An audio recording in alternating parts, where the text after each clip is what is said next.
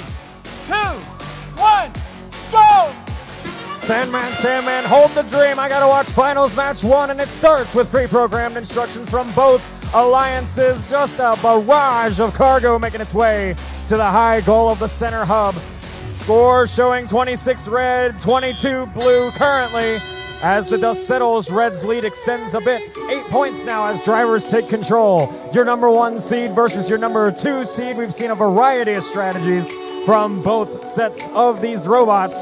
We'll see if they pull out yet another set of strategies. No 2 matches alike thus far in the playoffs. Definitely no 2 pieces of cargo alike in the top of that hub right now as we alternate pretty evenly red, blue.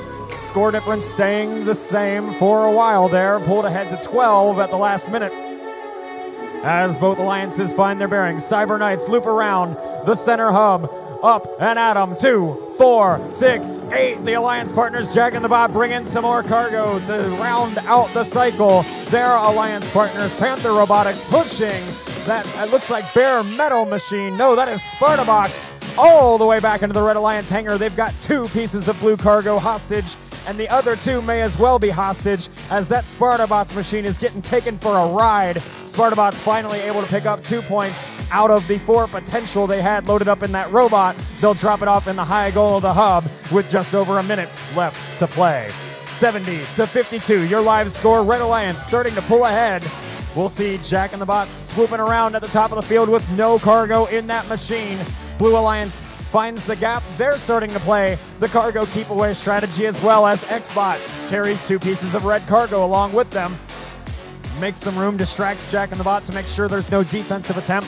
Let's bare metal, get the cargo out of the robot and into the top of the hub. 4 points added on the Alliance score, and we go round and round once more with 33 seconds left to play.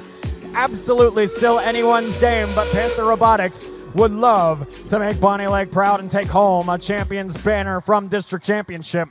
Their part here at the end of the match to do so will be the mid-rung, now high-rung climb, and just as reliably as the sun rises in the east, that robot makes its way to the top of that hangar. 15 points to the Alliance score. Cyber Knights going quite early because Jack and the Bot for the first time in the playoffs will be climbing up as well. Blue Alliance has a buzzer beater to pull off if they're going to do it. They're not able to. Xbot up for the traversal. Bare metal left with their arms in the air. The Red Alliance goes up 1 in the series. It was a nail-biter on the live score, but the final margin a little bit more comfortable. A clean all-around 134-103 match to start off our finals extravaganza.